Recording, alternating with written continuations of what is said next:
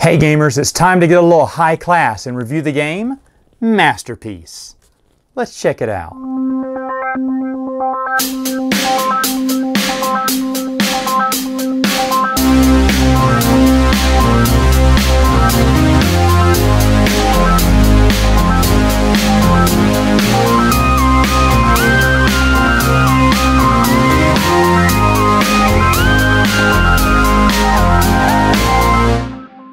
Setup for the game is pretty easy. What you're going to do is you're going to pick one of these colored pawns and you're going to place them anywhere on the board that you want.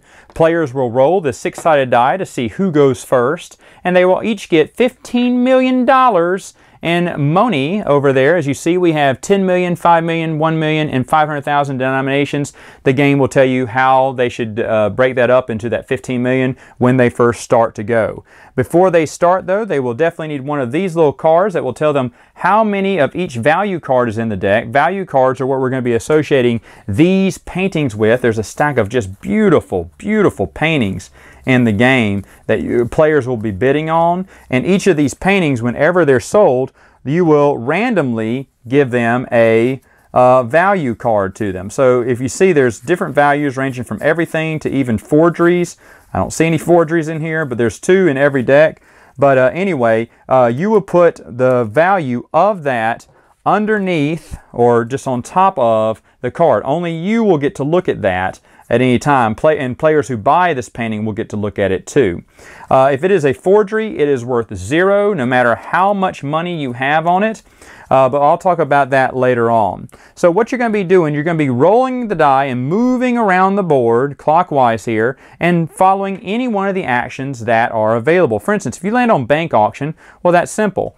The game has this beautiful little easel here, and what you'll do, you'll place the painting on the easel and say, okay, this one's up for grabs. Starting with the player who landed there, they're going to place their bid.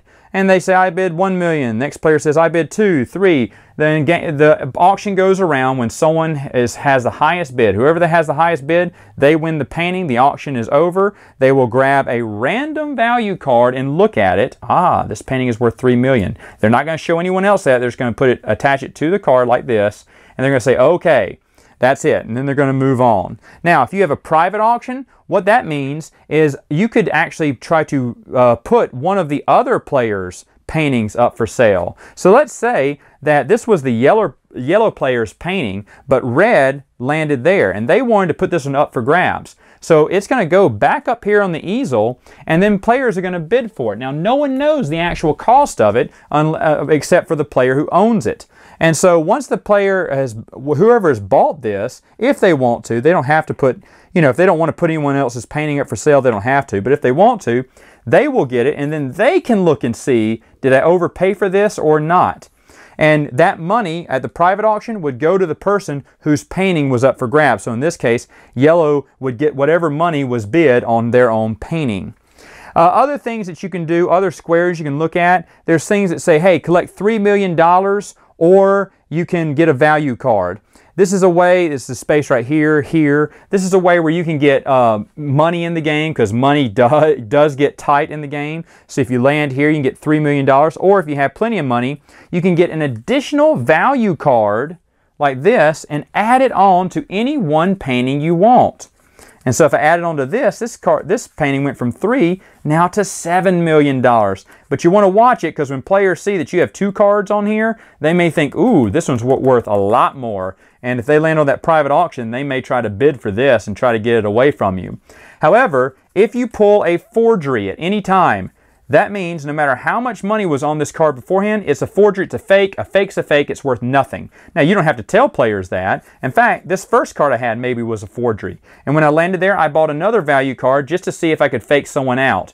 I really have a forgery here, and any other value cards associated with it, really just blank it out. So that's some of the strategy that you can have in the game.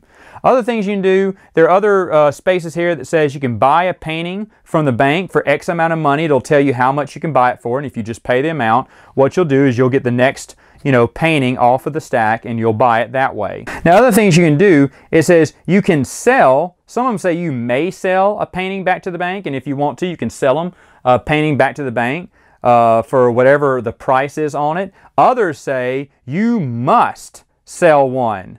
You know, it says sell a painting back to the bank for $3.5 million.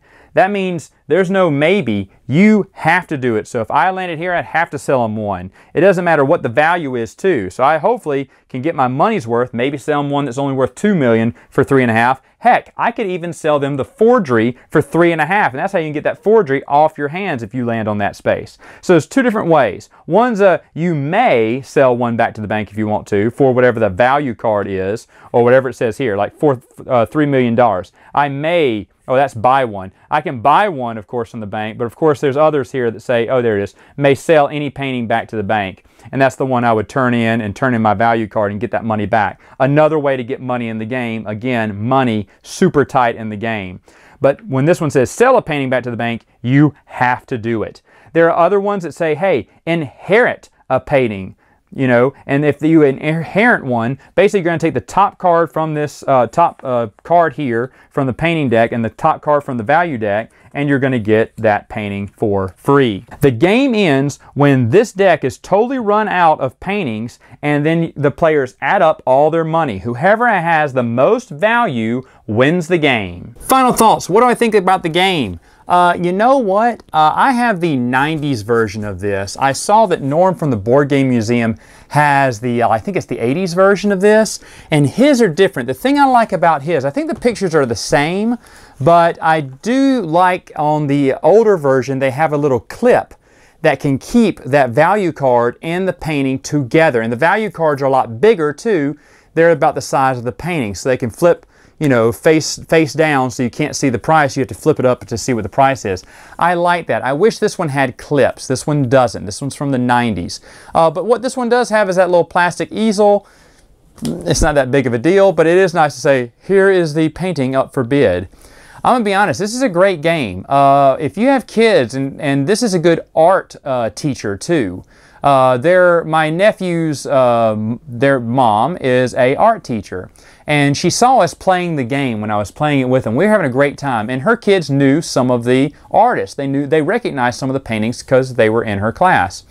And they told their mom came by and checked out the game, saying, this is great. You need to bring this to my school kids. Now, it was at the end of the year, so we didn't have time to do it. But coming up this next year, I am going to go by the school and we're going to play Masterpiece with the kids because she thinks it's a great way for them to learn the paintings, because it does give you all the information on the card of who painted it and when and what the name of the painting was. So it is also in disguise an educational game, in fact. But folks, I don't care if it's educational or not. This is a fun friggin' game. It is still fun. I am ashamed that I spent, oh gosh, how many times at flea markets passing this game by. This game, you can find at several flea markets here and there. It's like for $5 or something. I was like, I don't want that. It looks boring. I must have passed like 3 or 4 copies in my lifetime, and never once did I think about getting it. And then finally I said, you know what? I should try this out. And I did. A great, great game. I really do love Masterpiece. So it's a great game. I do recommend it. It's cheap to get online. Folks, that is all the time I have for now. Until next time, gamers, game on.